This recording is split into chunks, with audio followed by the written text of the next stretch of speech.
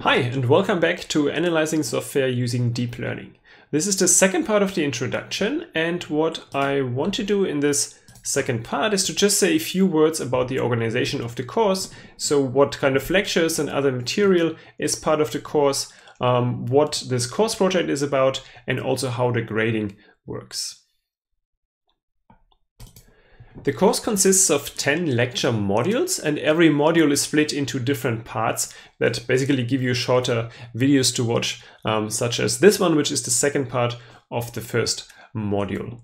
These lectures will be shared throughout the semester, so roughly every week or so you will get another of these lectures. In addition to the lectures, there's some other reading material, in particular the research papers that this course is based on, and some tutorials that prepare you for the more hands-on experience that you'll have during the course project. The course project itself will be introduced in a couple of weeks, specifically on May 22nd, and then you have roughly 2 months to actually work on the project. And on July 17th, that's the last Friday in the lecture period, you'll have to submit the project. In between, you have the opportunity to go to weekly office hours. They are individual, so it's basically you and a teaching assistant who will help you through the project and who can also assess your progress. So if you're not sure whether you're doing well or not, then please use this opportunity and get some feedback. So our experience shows that people who go regularly or at least a few times to these office hours typically do much better in the course project. After the last week of the regular lecture period, so in the week of July 20th to 24th, there will be a presentation of the project. So basically everybody has to present his or her project to me and the teaching assistant.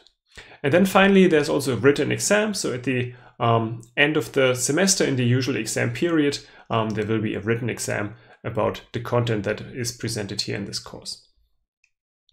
How does the grading work? So the final grade consists of 2 parts that are each weighted equally. The one half is the written exam, which covers all the contents of the lectures and the reading material. It's an open book exam, which means it will test your understanding and not your memory. So you can bring everything you want, including books, papers, printed slides, and so on, as long as it's non-electronic, because we do not allow laptops, mobile phones, and so on. The exam will be 1 hour and will be in the usual exam period. The other half of the grade comes from the course project, and in particular what we'll look at here is 4 things. One is the originality of your approach. So basically, have you been able to come up with a creative solution to the problem that you'll see?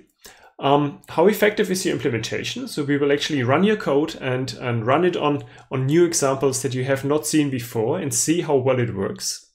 We'll also look at the quality of your code and things like documentation. So basically, is your code in a shape where someone else could continue working with it?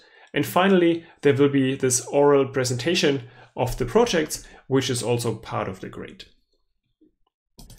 As a place for discussions around this course, we'll use a forum in Ilias.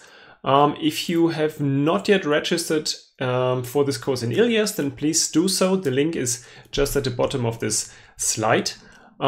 We'll also use Ilias occasionally during these lectures for some quizzes, where I'll basically ask you some questions during the lecture, and then you're supposed to vote for the correct answer while just pausing the video for a few minutes.